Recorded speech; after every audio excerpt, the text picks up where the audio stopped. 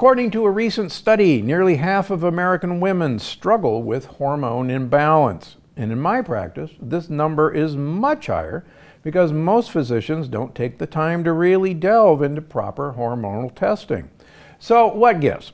Why do so many women struggle with hormone issues? And why do these issues so often go undetected by medical professionals? My guest today says you not only can help balance your hormones, but use them as your secret superpower. And as a result, enjoy better relationships, better bodies, better sex life, and better minds. She's Dr. Estima, a chiropractor with a special interest in functional neurology, metabolism, and body composition. She's also the creator of the Estima Diet, host of the Better Podcast, and author of The Betty Body. We're about to cover a lot of important topics as Dr. Estima shares her approach to healing, modern science mixed with ancient wisdom, to help you or the woman in your life find health. So, welcome to the Dr. Gundry podcast, Dr. Estima. It's great to have you on. I am thrilled to be here. Thank you for having me. So let's start with your book, The Betty Body, that came out earlier this year. Okay, I gotta know, what is a Betty body? Yeah, this is a point of confusion, and maybe this is a fallacy in my marketing. But we started a podcast at the end of 2019. The name of the podcast is Better with Dr. Stephanie. And the fans of our show, we started just lovingly calling them our Bettys. And it was very, very sticky. They started, calling themselves Bettys, and I want to be a Betty, and I want to learn how to be better, and I'm a Betty. And we looked up the definition of a Betty in the Urban Dictionary, and turns out there's a definition for it. And I put this in the book, and I'm paraphrasing a little bit here, but a Betty is a modern day queen. She's a fully embodied woman. She's quirky, she's loving, she's intelligent, she's excited about becoming, the best version of herself in every way. And when I saw that definition, I said, oh my gosh, I'm that person. I'm quirky and I'm loving and I'm aspiring to be the best version of myself. So we named the book. The book is called The Betty Body, after our fans and after the pursuit of just trying to love and accept and optimize the body that you live in. So it's not, it's size agnostic. I'm not trying to tell you that you need to look like a size 2 or a size, whatever size. It's really about loving the skin that you're in and optimizing, we'll talk about today, your hormones and, your metabolism and working on your body composition. So it's really about being the best version of yourself in the body, in the meat sack that we all live in. All right.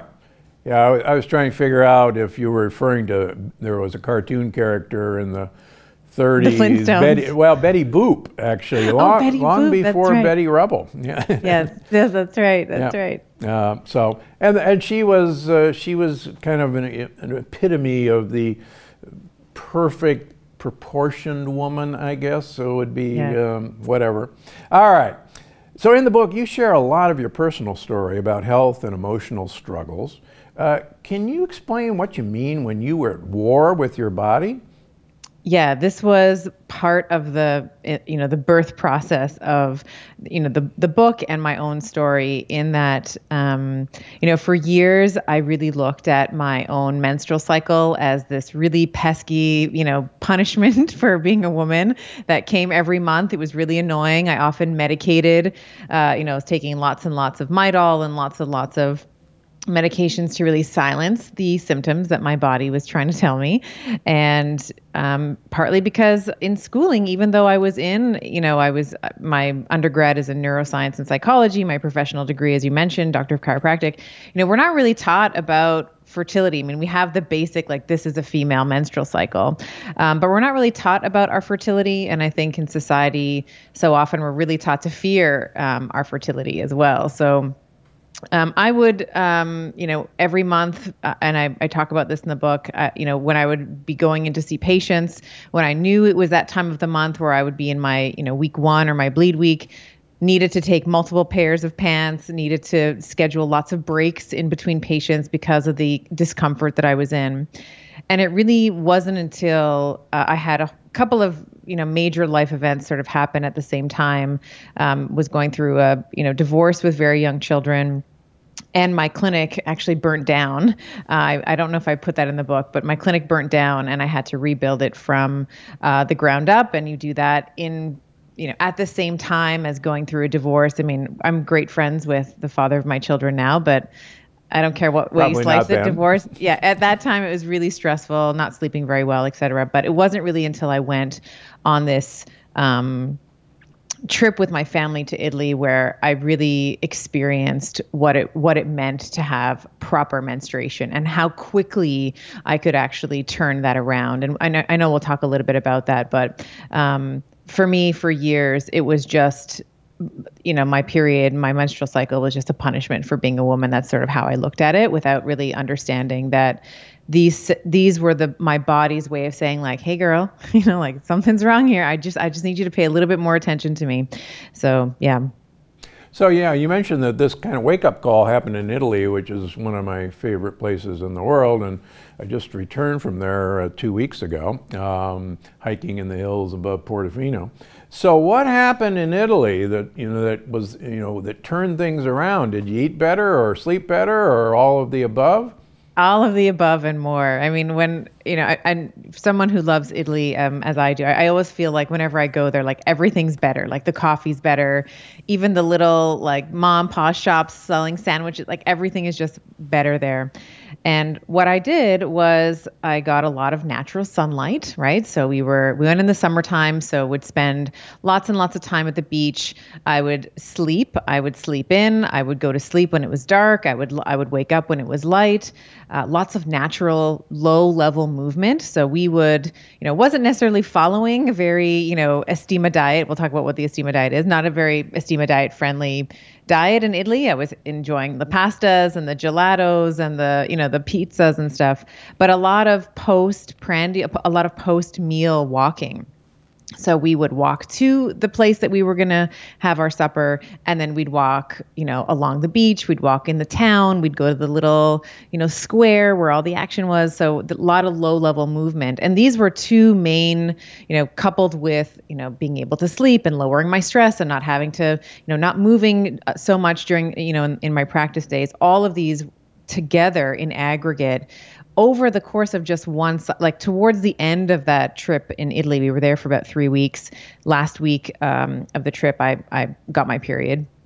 And normally this would be the worst thing that could ever happen. Like I would be holed up in the hotel room, mask on, lights off, drugged up, but it was beautiful. It was easy. It was graceful. I didn't have, no excess heavy bleeding, all of that was really plaguing me for, really decades before.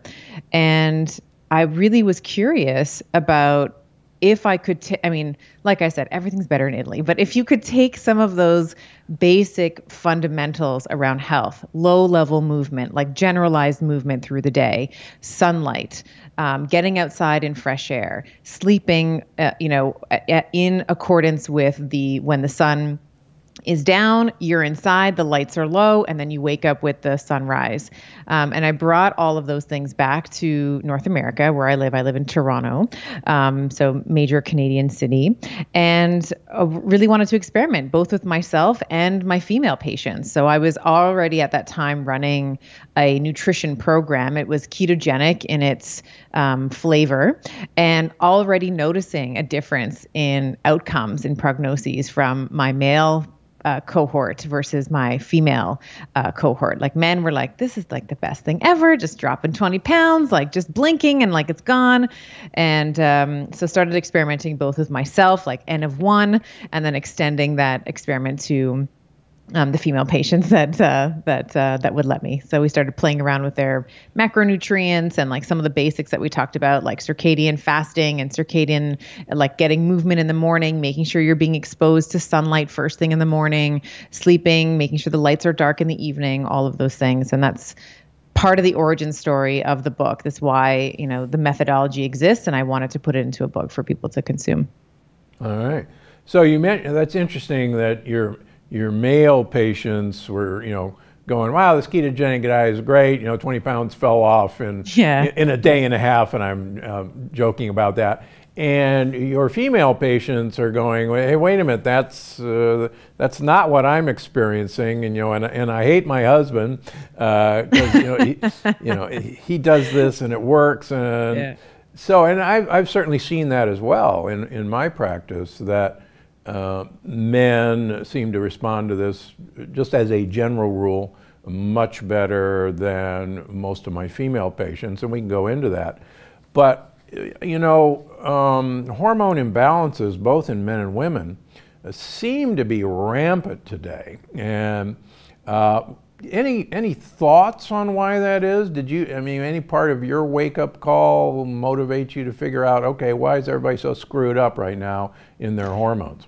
It's an interesting question. I think for our males, our beautiful male population, what we're seeing more of this estrogenization of them. So we see this lowering year over year. The data is very clear that our testosterone levels in our men are falling, and we're seeing a lot more irregularities in their sperm, more so than would be considered normal, not only in sperm count, but in the quality of the sperm.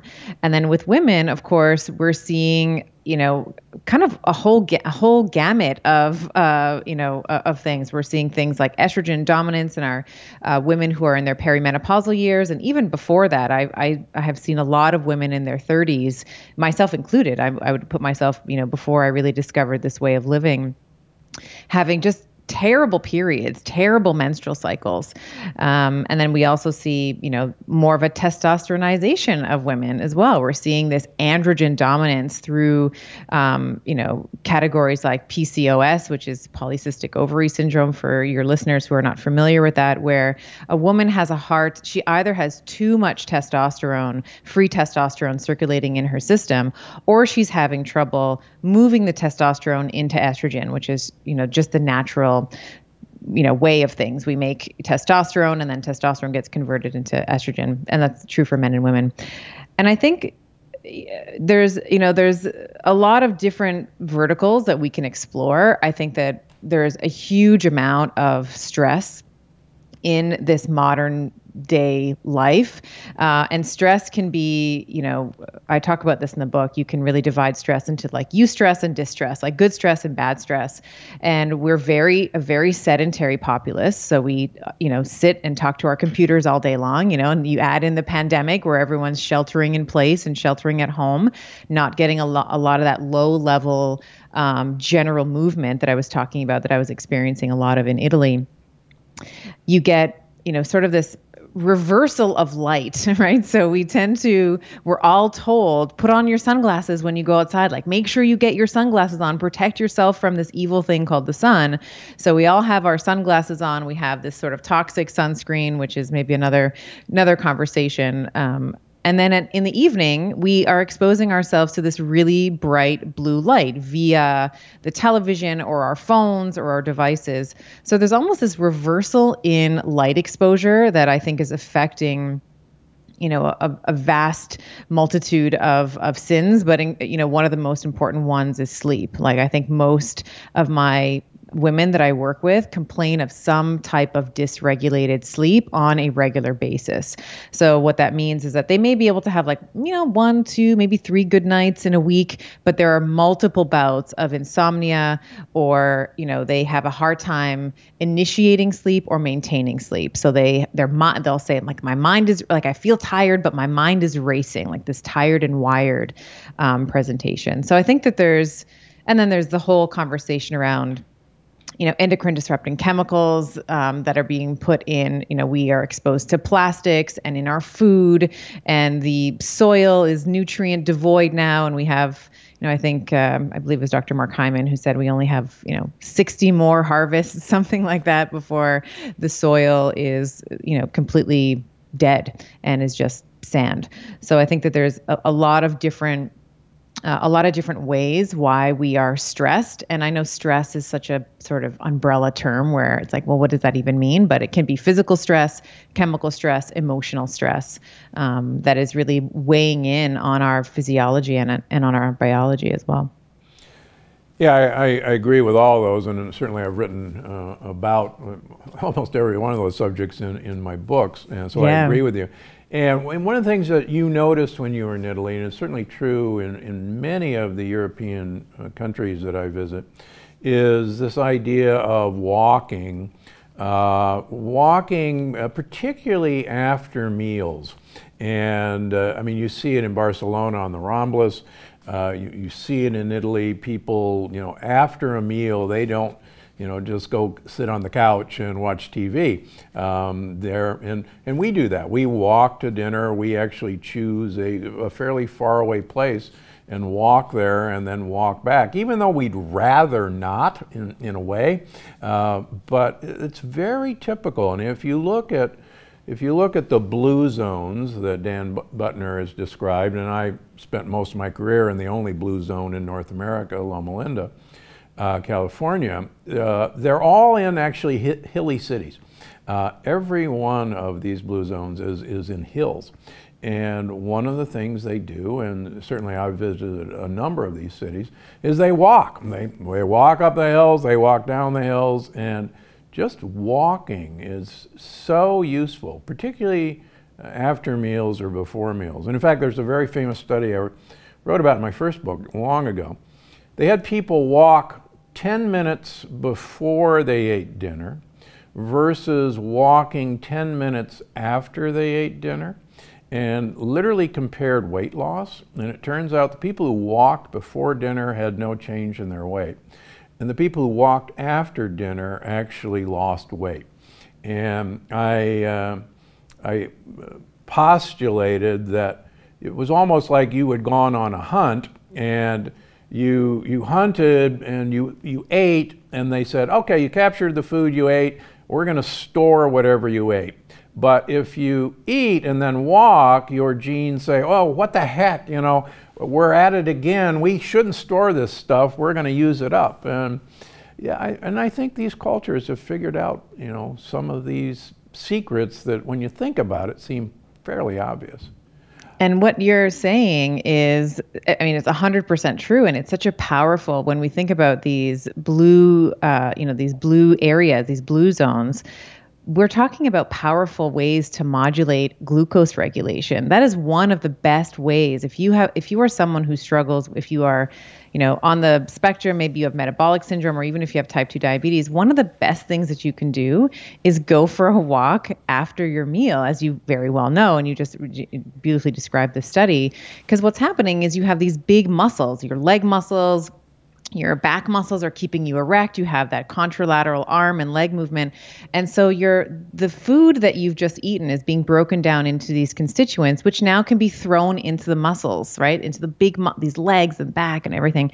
And of course, we know that once glucose gets into the muscle, it can't get out again. So it stays there to be able to be used as a substrate for energy for the musculoskeletal system. So yeah, I just wanted to I just love it. It's one of the things I think we get wrong in North America. We are very much movement specialists, right? Like we get and I'm not throwing not blowing, shade at Peloton or whatever, but we get on our Peloton bikes and we get on our, we do this one class for an hour, and it's this super high maybe it's CrossFit once they open up again or whatever. We do this very high intensity work for 1 hour or maybe an hour and a half, and then we sit for the rest of the day, right? Whereas these European cultures or these blue zones, as you're describing, have a lot of lower level general movement through the day, like the gardening and the tending to the tomatoes and the walking to the plaza and the walking to the butcher. We don't really get that. I mean, at least there are some pedestrian cities, I think, in North America. I would say that San Francisco might be one of them. New York might be another. But for the most part, we're driving cities, right? We drive to the grocery store. We drive to pick up our kids. We drive, we're driving all the time, which is another form of being sedentary. Yeah. Yeah. It is interesting. People who live in large cities, and Toronto is certainly a large city, tend to have, as a general rule, lower weights than people who live in the suburbs because, like New York, for example, when we're in New York, we will, whether we want to or not, walk 5 to 10 miles a day. We don't take subway, we don't take cabs, we just walk. And even if you do take subways, you end up walking usually a considerable distance to your office or whatever. So yeah, there's something, cities should have been better designed for walking. Now the problem with Toronto is too cold, you know, I mean, come on, get over it, would you? You need to move. It does get cold in the winter. I'll give you that. Yep. All right. So I'm going to throw out a patient from this week, and she's actually a physician, and she's been seeing a hormone specialist. She's 46, and that's all I'll tell you about her. This is the first time I met her, and she was seeing a hormone specialist because, let's just say, she lacked libido. And so I looked at her hormone panel, and she has her FSH, and for those people who are wondering, that's follicle stimulating hormone, and it's a good way of telling, is perimenopause approaching, are you in menopause? But so she's on hormone replacement, and she's got an estrogen of 395. I remember this distinctly because it was 2 days ago. She has a testosterone of 996 with a free testosterone of over 20. And, wow. And I went, how long has this been going on? And she said, well, it's been about a year now. So I won't tell you any more about the conversation. What do you think about that for hormone replacement, for libido in a woman? So she's complaining of low libido. Yeah, this is how she got started on hormone replacement. So this is not a test. Yeah, no, I appreciate the, I love talking clinical cases. I think that and she's currently on, just so I'm clear, she's currently on hormone replacement therapy. She's on estrogen, progesterone, testosterone. Okay. So I think when it comes to a woman and HRT or even bioidenticals, before that is a conversation that is even breached or, broached with the patient, I think that there's value in making sure that there's some foundational basics that are in place. So one is going to be that she has proper, that she, irrespective of her genetics and the way that she's processing her estrogen, we want to make sure that we can amplify her liver detoxification, which is one of the mainstays in terms of how estrogen is metabolized. And there's a couple of different, without getting into the weeds of 2-hydroxy estrogen and 4-hydro, we want to be promoting, there's 3 main metabolites of estrogen metabolism. We want to be promoting the antagonist, which is the 2-OH pathway, which is the metabolite that does not retain the ability to continue to activate the estrogen receptor. The other thing you want to think about is lean body mass, right? How much muscle does this woman have? She's 46. So she's sort of right in this, smack in the middle of perimenopause. And even though she's still cycling, we want to make sure that we can increase her lean muscle mass such that she is going to, kind of back to what we were saying with those blue zones, be a sufficient or efficient glucose disposal agent via more muscle mass. So we want to be thinking about resistance training. There's going to be maybe some cardiovascular component in there, but the mainstay there is lifting weights. And I think that we also want to get things like stress and sleep under control. And light viewing behavior. I mean, we can talk about the brain, what happens in the brain when you get early morning light in terms of the retinal ganglionic cell. We won't go down that nerd pathway, but I think that some of these foundations have to be in place before we consider hormonal replacement therapy, because what can happen, like it seems is happening in this patient, is we're getting a lot of testosterone that is not necessarily being aromatized into estrogen, and her estrogen at 395, that's high. We want to be thinking about, and I'm assuming this is picograms per milliliter. That's, it's, an estrogen in a woman, same with testosterone, is going to be cycle dependent. But now we have this accumulation of excess hormones in this woman's body, and her body, it doesn't sound like knows or efficiently knows what to do with it. So I'm a big fan of HRT. I think that the Women's Health Initiative got it completely ass backwards. I'm a big fan of it if it can help augment a woman's perimenopausal and menopausal symptoms. But I think before we bridge that subject with her, we want to be thinking about how we can directionally already optimize some of these pathways, these hormonal pathways that I was just describing, like the estrogen metabolism. How can we get her going down that protective pathway? How can we be increasing her lean muscle mass so that we can improve her glucose disposal agent and also maintain natural levels of testosterone?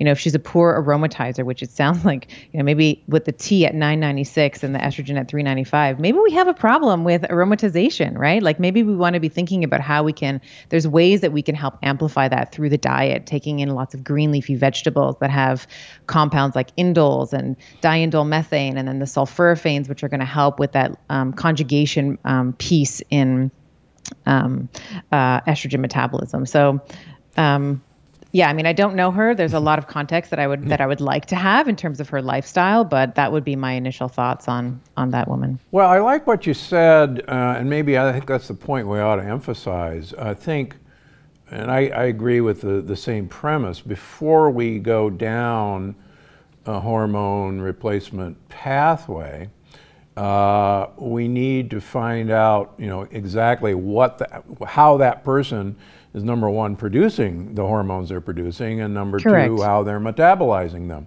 And I agree with you that so many times, particularly in my male patients and my PCOS patients, I see a lot of men with low T, and they're usually highly estrogen dominant. And they're carbohydrate eaters to beat the band. They're insulin resistant. They may not have been diagnosed as pre-diabetic because, unfortunately, in the United States, almost nobody measures a fasting insulin. And so anyhow, those guys, I can always get their testosterone and their free testosterone normalized just by changing their food, doing resistance training.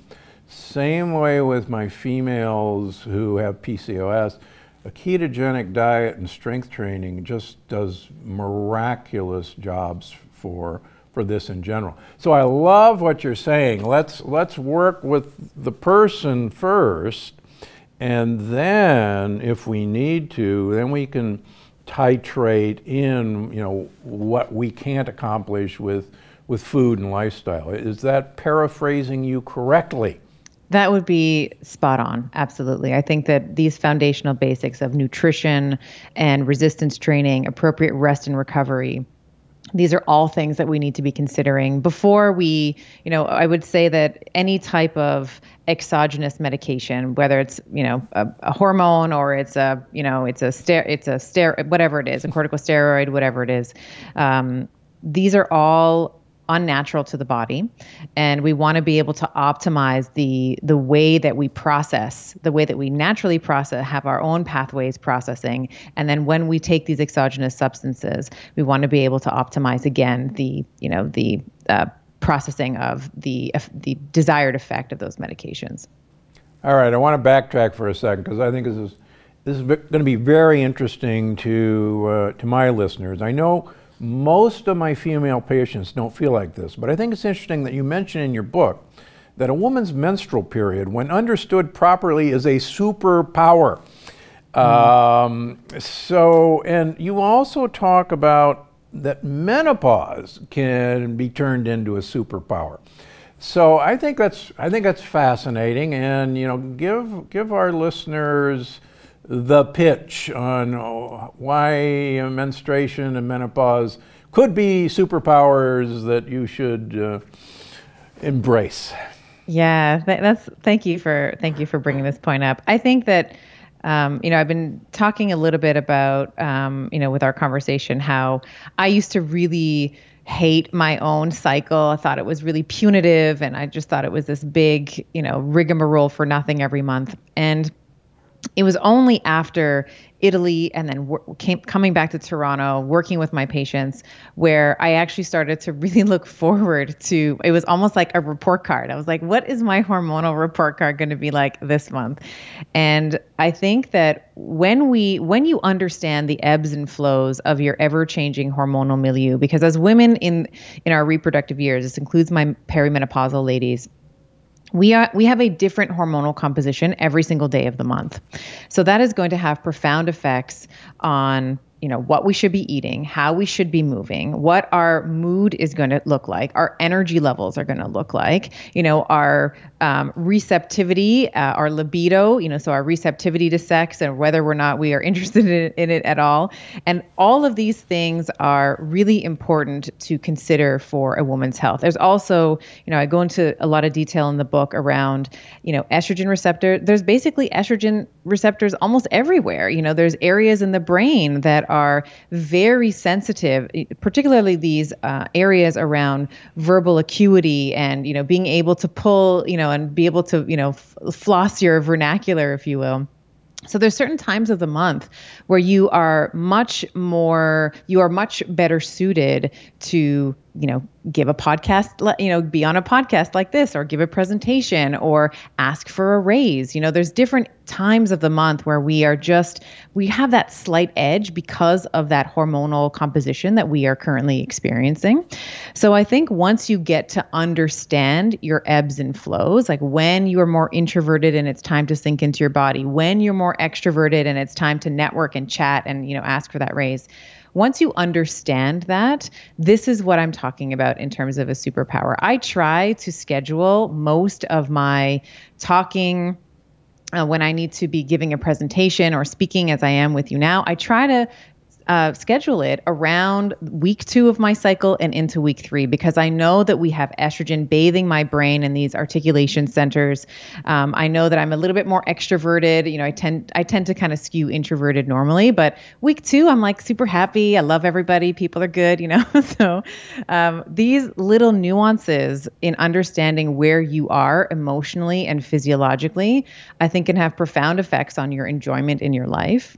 And the same is true also in menopause. We used to, and first I just want to say, I think that we tend to forget about menopausal women. We've been talking about menstrual cycles, and I'm happy to go into as much detail as you'd like, but menopausal women are often forgotten about, right? And even we see this in like Hollywood. We see, we're devoid of sexuality. As soon as we turn 50, it's like, we all wear like cardigan sweaters and, whatever. I mean, I have no beef with cardigan sweaters, but there's just no zest for life, and this, you and I, it sounds like you have a love for European culture, as I do. And there's a certain, the Greeks say there's a certain like zoe, like a certain like zest for life that I think is portrayed as lost once we move into menopause.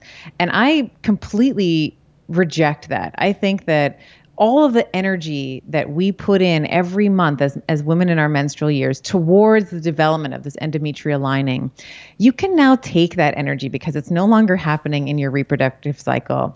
And you can use that to call into your life the things that are most important to you. And it's likely if you're a 55 or, you're a menopausal woman, whatever age that happens for you, that you've been spending likely decades taking care of other people, your children, your career, your husband or your partner. And so this is a time of almost reclamation where you can say, okay, I'm going to do what's really good for my soul. I'm going to make sure that I do what's good for me. And so you can take this, the almost sometimes the roller coaster that can happen in the reproductive cycle, and then move that into energy that you want to create.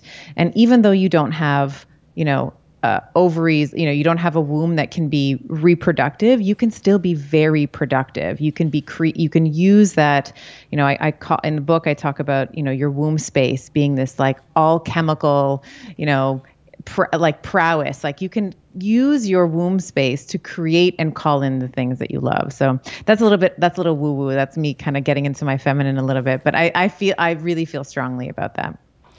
Well, speaking of, getting into feminine, I know you've seen, and I've certainly seen in my practice, that there are a certain percentage of women, and we can maybe argue what that percentage is, that their brain is so dependent on a little touch of estrogen that when their estrogen finally, gives up the boat, and most women will stop making estrogen unless they're making it out of their fat stores, and we could get into that. But I find that a small amount of topical, estradiol, tiny amounts, just enough to even measure in picograms, all of a sudden they'll come back 6 weeks later and go, that was it. I mean, that's it. My brain works again. What the heck? Do you see that in your practice? I do. I think, and this is, kind of what we were talking about before. I'm a big believer. I love bioidenticals. I think that they can be an incredibly powerful augment to a woman. And estrogen is, as I was saying, we have estrogen receptors on our lungs. We have estrogen receptors everywhere.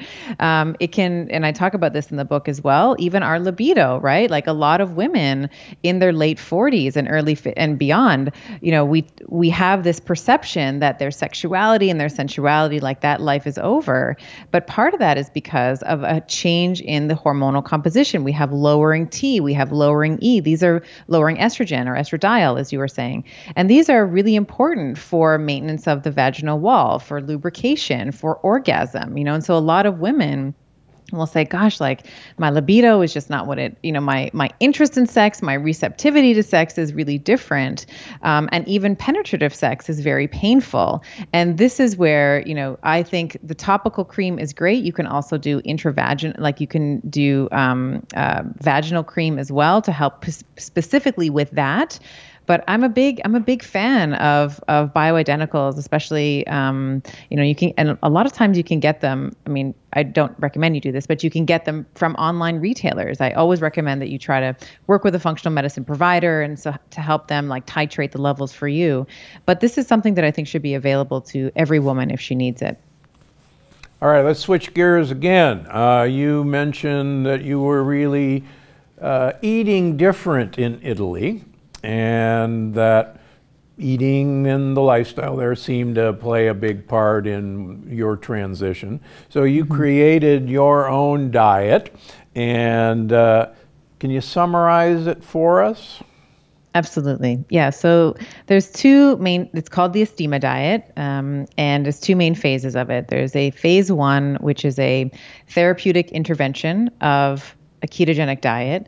And I would say that the way that I formulate my ketogenic diet is much more female focused. I mean, men can do it as well, but I've made sure that we have an abundance of, some of the, the brassica genus. Like we have lots of green leafy vegetables in there. It's not bacon, butter, burgers, and repeat. It's not tubs and tubs of sour cream, but there's a therapeutic intervention of ketosis that can be modified based on the person. Like I've had, my autoimmune, like my ladies with, Hashimoto's, I've had multiple sclerosis, like patients with MS. We've extended this phase. So usually in the book, I talk about it being a 28-day cycle. So one cycle, and then moving on to phase 2, but some populations like my autoimmune women, I tend to keep them in phase 1 a little bit longer.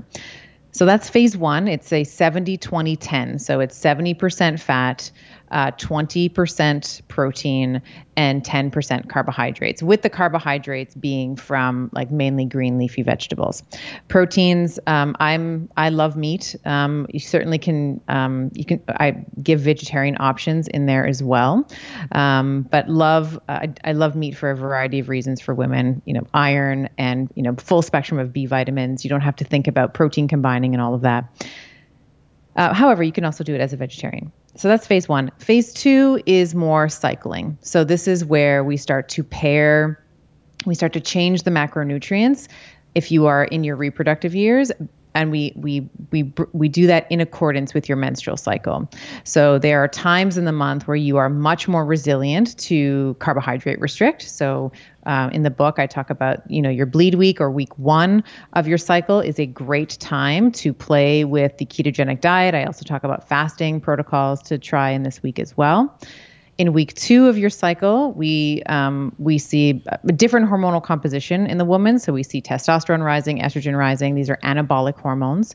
So I like to help promote that by increasing the protein and the carbohydrates that week. So we will change from a 70-20-10 to a 40-40-20 or a 50-40-10, depending on the person. But for ease, we'll call it 40% fat, 40% protein, 20% carbohydrates. And the reason for that is I'm trying to activate these growth pathways. So mammalian targeted rapamycin is the main one that I'm after, with that more protein and carbohydrate intake, which is involved in, when you're having more protein, you're going to initiate something called muscle protein synthesis, which is kind of what it sounds like. It's making new muscle proteins. Very important for my ladies. We've been talking about resistance training as a proxy for helping with keeping testosterone levels at a healthy level, at least directionally. You can also support that. You can also supplement when you're having more protein, in the kitchen. You can make testosterone and muscles in the kitchen by increasing your protein intake. But I also don't want that, the reason why we go in and out is I almost want to like hold mTOR, that growth pathway. I want to kind of bring it down in those ketogenic weeks, like a spring, and then I want to let it loose for a week in week 2. And then in week 4, I talk about returning to that higher protein, higher carb in week 4. So we sort of are cycling in and out of growth, but it's a strategic type of growth because I like to pair the nutrition with a certain amount of activity, like certain types of activities like resistance training and how you do that. So we do keto in week 1 and 3, and then high protein, high carb in week 2. And I'd say 20% carbs is, we'll call that moderate, moderate carb, higher protein in week 2 and 4. And you say you're not going to eat a quart of sour cream and wash it down with a stick of butter. Right. So where is your 70% fat coming from? It's really, I am a big fan of monounsaturated fatty acids and polyunsaturated fatty acids. So MUFAs and PUFAs, as they're abbreviated. And then you'll get saturated fat from if you're a meat eater, you're going to not only be consuming protein and all the vitamins and stuff, but you get fat from that as well. So avocados, olive oil, it's a Mediterranean-esque type of fat where we're getting most of our fat from. And I talk about in the book, some people don't do well. A typical traditional ketogenic diet is very high in the saturated fat realm. And I don't have a problem with saturated fat. There are some people who have a really hard time metabolizing SF. So what we do is I tend to err on the side of caution, and I give you more of these MUFAs and PUFAs. So more olive oil and more avocados and avocado oils and things like that. But you will get some saturated fat from the animal protein if you're a meat eater. You'll also get it from coconut oil if you're consuming coconut oil as well. But we try to minimize the saturated fat. You mentioned fasting. Now there's a lot of online fear-mongering about fasting in women. So what say you, doctor?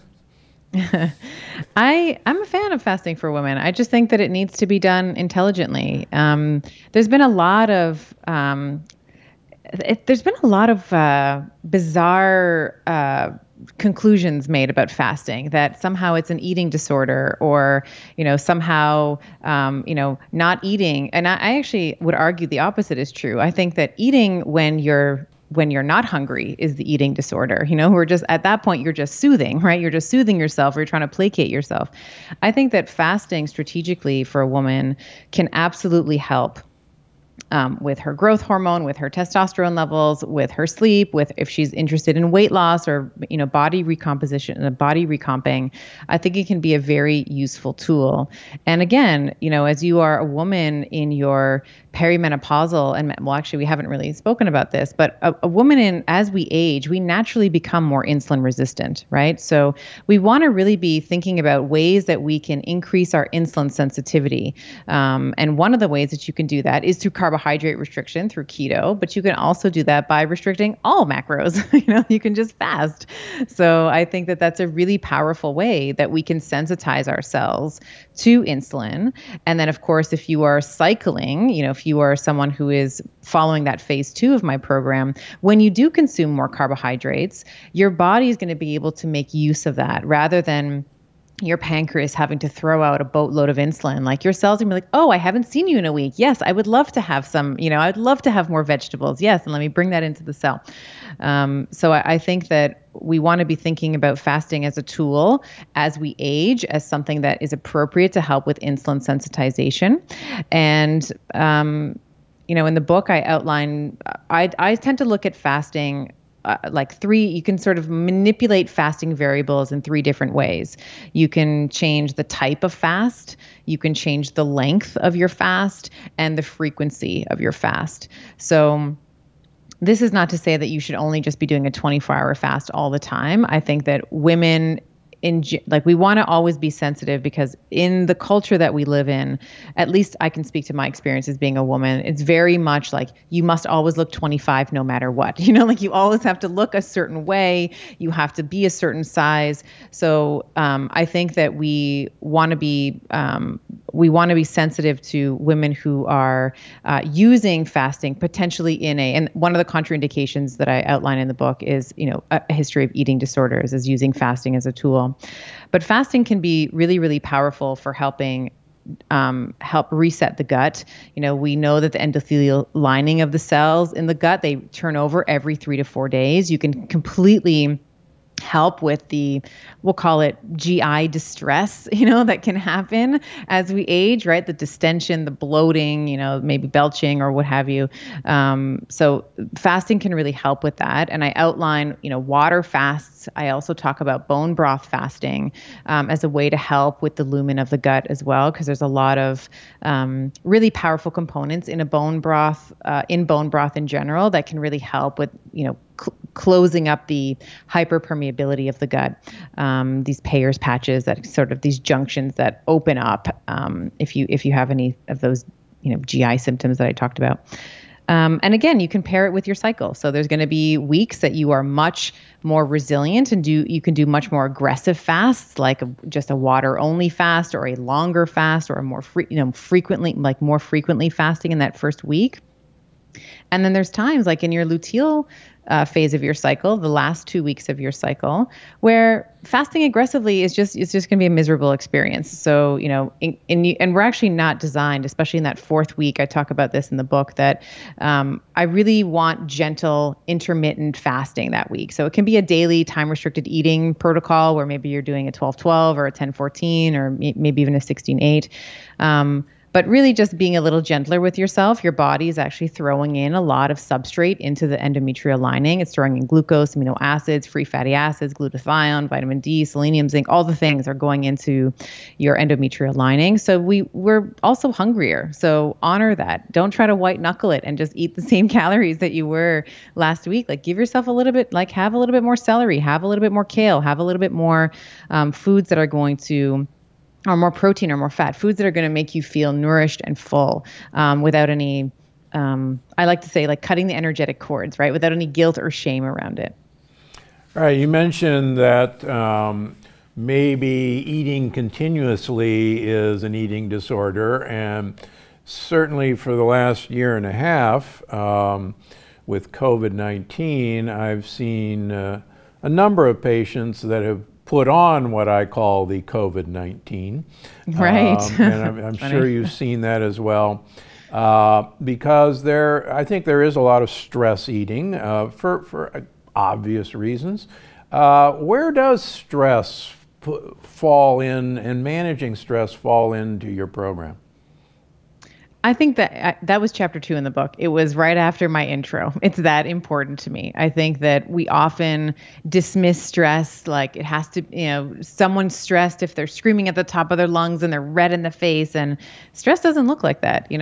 If you have chronic low grade stress, or like we think about in the pandemic with people being at home and isolated from each other, and it's a very scary world, and the rules are changing every single day. That can be an incredibly laborious amount of stress on the body to try and process. So that's the absolute first thing that we talk about in the book, is really trying to get your stress levels right. And there's a lot of different ways that you can do that. I mention meditation, who I was introduced to this through Emily Fletcher, yep. who I know We've had her on our podcast. Yep. Yeah, she's wonderful. Her program, Ziva, has been a game changer for me. I meditate every day because of Emily, and I've noticed I'm a different person. After I just get that extra space in between, like when I want to react and versus when I do react. Like that meditation just allows for that frontal lobe flex, for me to be like, hold on, don't yell at your kid. Just wait, just calm, just a minute. And, I homeschooled my kids last year. I didn't want them going to school with masks, and I, have, certain feelings about that. And I said, well, I'm just going to hire a tutor and I'm going to do it myself. So I had that, and I was very stressed as well. So meditation saved me last year. So yeah, there's a lot of different strategies that we talk about. I talk about the 2x breath that Emily taught us, which is more of a vagus nerve activation where you inhale, or you exhale rather twice as long as you inhale.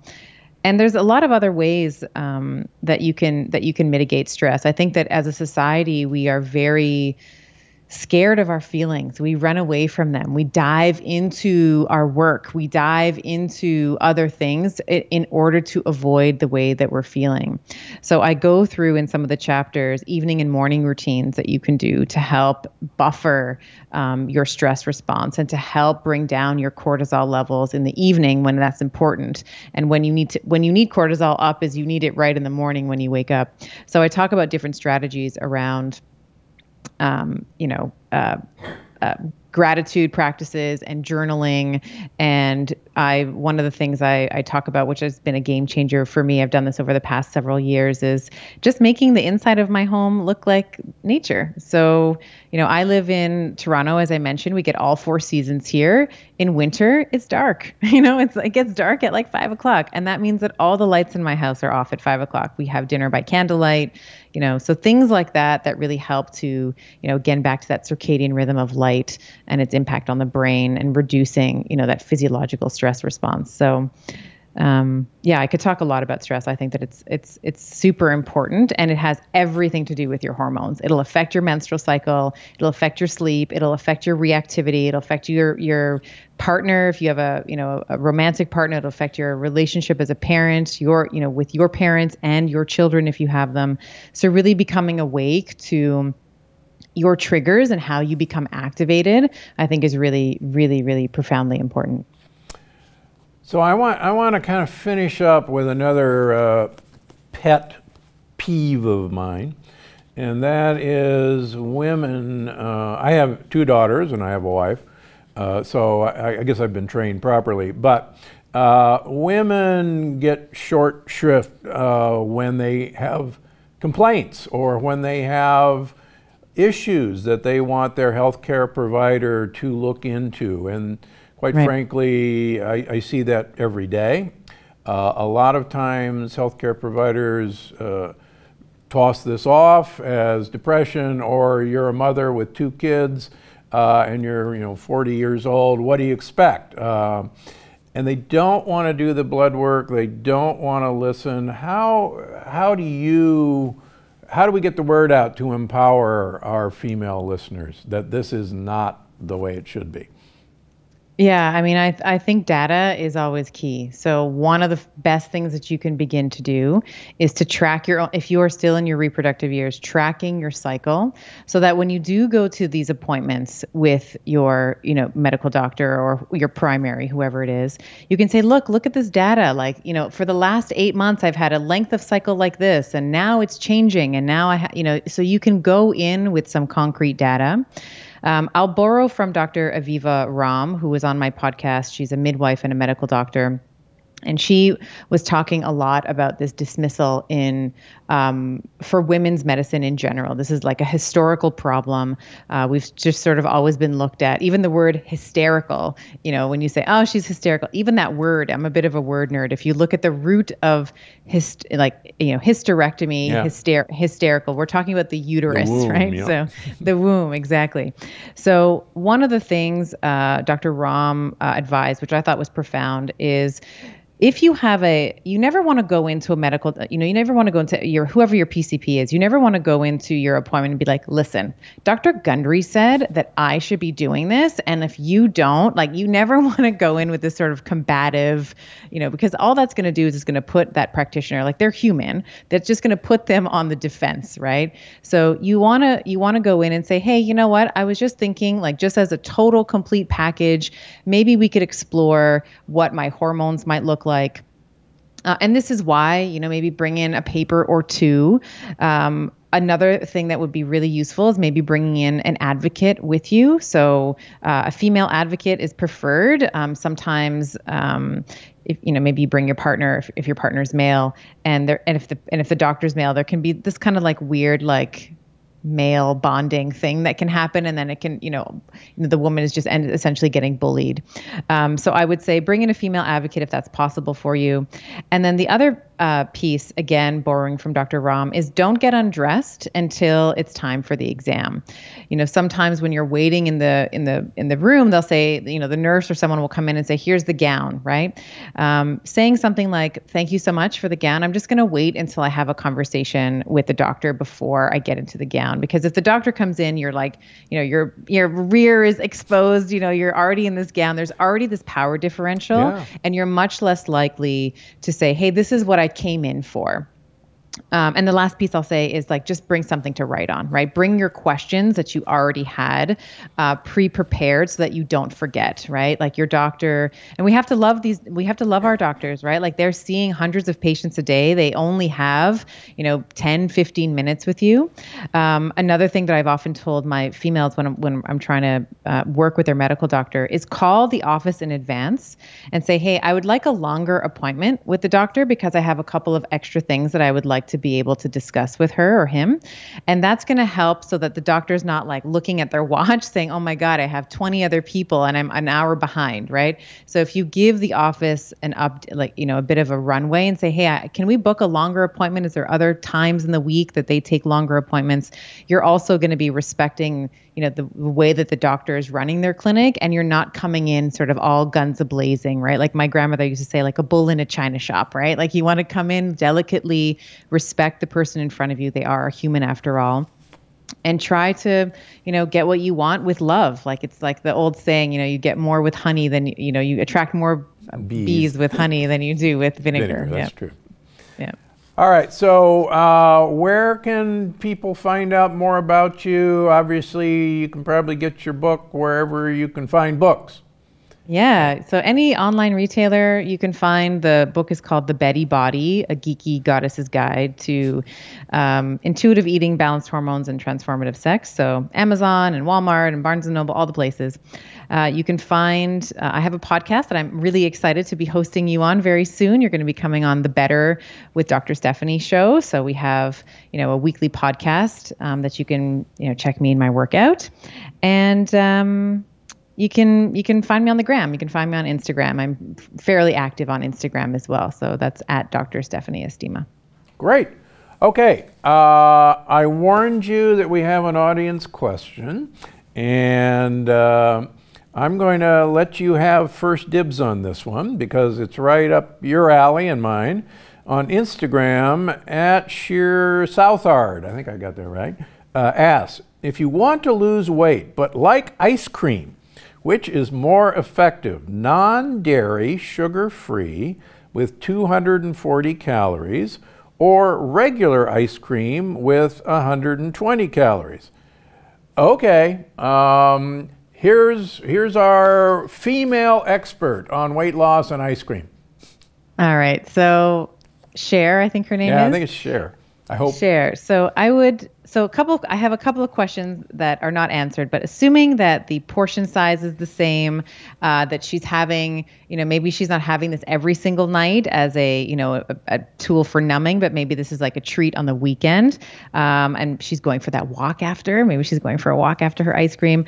I'm much more, I like fat in my food. Whenever I have like a fat-free yogurt, like my face is in the fridge 20 minutes later. So I would definitely go for the ice cream that has the higher fat content, preferably higher fat with lower sugar. So just from her description, it sounds like the 240 calorie one, non-dairy, sugar-free with 240 calories would probably be the one that I would choose. I'd have it last in your, if you're having your dinner, I'd have that last. It's pure sugar, right? So go for a walk afterwards. And then I would just watch portion size as well. I think that when we're trying to eat healthy, it's not that you need to hit the mark 100% of the time. I'm really a bit more flexible and there's a little bit more ease. Like as long as you're doing well 80% of the time, of course you can enjoy a glass of wine here and there, you know, a bowl of ice cream as she's describing. But there's some ways that you can help to reduce the impact that it's going to have on your physiology. The walking would be one of them. Of course, you can always, you can always jump into a resistance workout if you can afterwards or the next day, or you can have a fast the next day as well. Like we often, we feast, right? So the ice cream would be like a feast. It's like really easy, calories coming in, and you can always just jump into a fast the next day as well. So that would be my answer. I think that calories do matter. We do want to make sure that seems like the regular ice cream with 120 calories is about half of that. So again, you want to make sure that the portion control there is like the portions are equivalent. So calories do matter, but I think it's okay to have a bit of a refeed every now and then as well, if you're doing all the other things that we've been talking about for the past hour.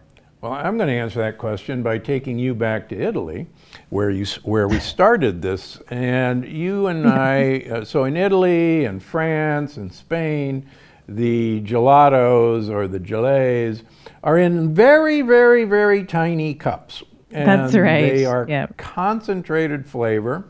They are luscious, fat-laden things, and particularly in Italy and France, they're made with A2 milk rather than A1 milk, which is another favorite subject.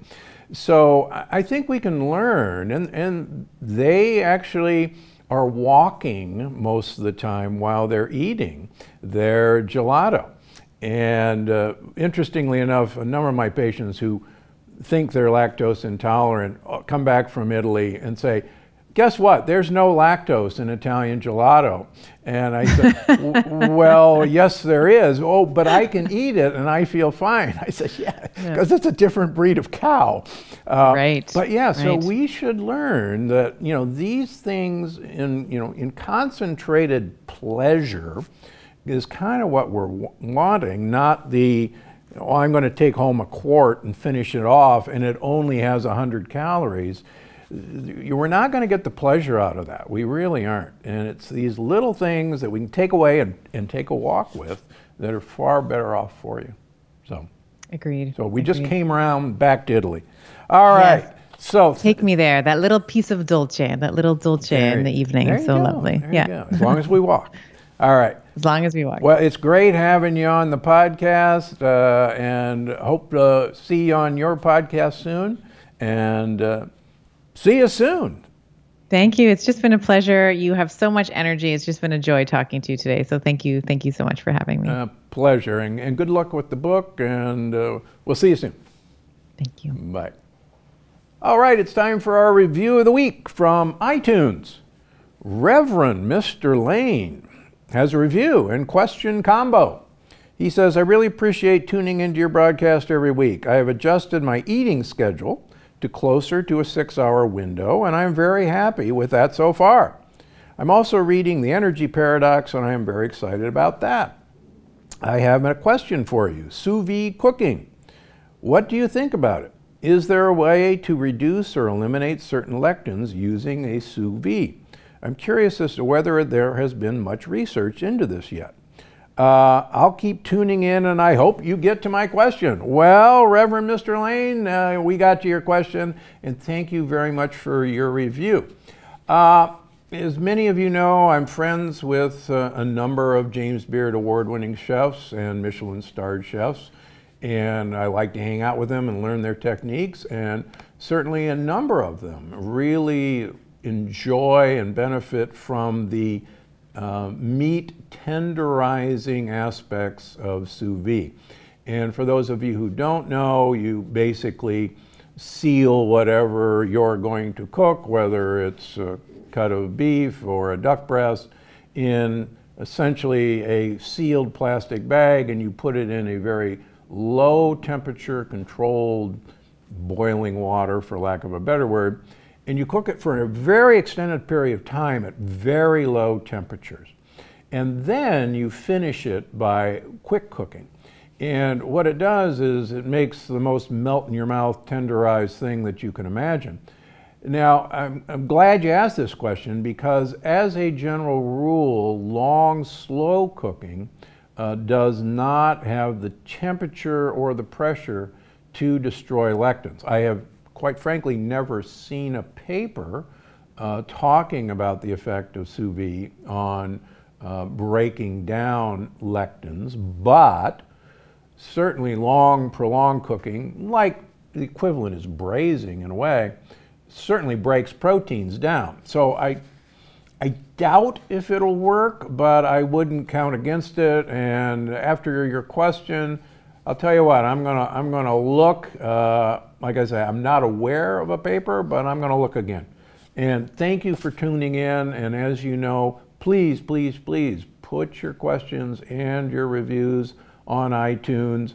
And maybe like the good Reverend Mr. Lane, I'll be talking to you soon. And I appreciate your questions because I'm Dr. Gundry and I'm always looking out for you. Before you go, I just wanted to remind you that you can find the show on iTunes, Google Play, Stitcher, or wherever you get your podcasts. Because I'm Dr. Gundry and I'm always looking out for you.